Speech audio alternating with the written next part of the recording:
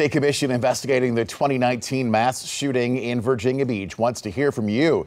That commission was formed after the shooting at the municipal center that took 12 lives. They encourage any city or non-employee with information or insight to speak with them in a private interview. The goal, they say, is to examine the shooting and come up with recommendations, lessons learned, try to figure out how to prevent this in the future. So far, 3 agencies have analyzed the Virginia Beach mass shooting. The State Commission, made up of 20 members, is appointed by the governor. It is on its way to doing an independent review. We have the links on how to sign up at WTKR.com.